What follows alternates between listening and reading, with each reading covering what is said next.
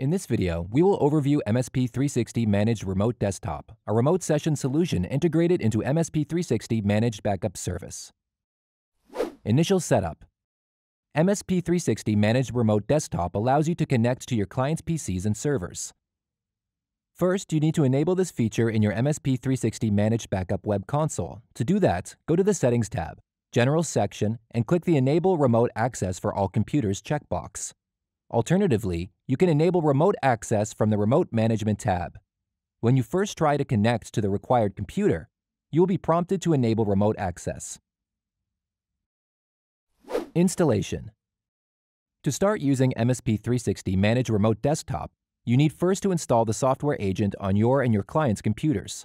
To install Remote Desktop on your computer, go to the Downloads tab and click Get Public Version under Remote Desktop for Windows. You will then need to download and install the Remote Desktop for Windows solution. There are two ways you can install MSP360 Managed Remote Desktop on your client's machines.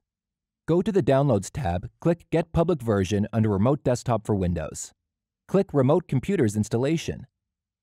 This will allow you to prepare a pre-configured version of the Remote Desktop for a given company. Pre-configured settings cover general information, inbound and outbound connections and ports, and security settings. Note that the Remote Desktop build can only be generated for a company. Once you have installed the build on the user's machine, it will automatically be attributed to the company you chose during the setup. Once you've done with the settings, click Generate Installation Script. The first link contains the package for one-off installments. You can send it to customers. For bulk installation, you can use the command below the link.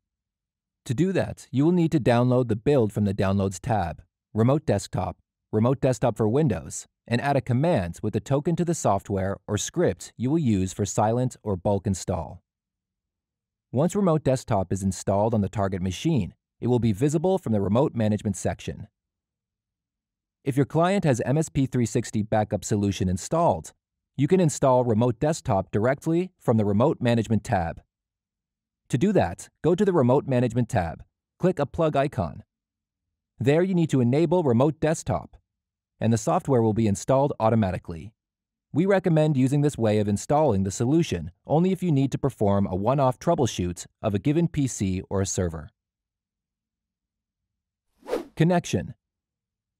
To connect to a remote machine using MSP360 Managed Remote Desktop, go to the Remote Management tab in your MSP360 Managed Backup web console. There you will find a plug icon next to each computer.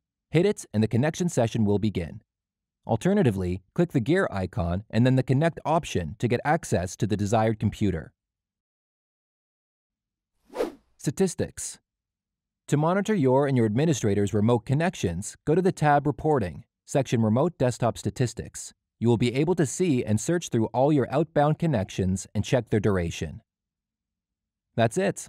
Now you know how to set up, install, and connect to your client's computers using MSP360 Managed Remote Desktop.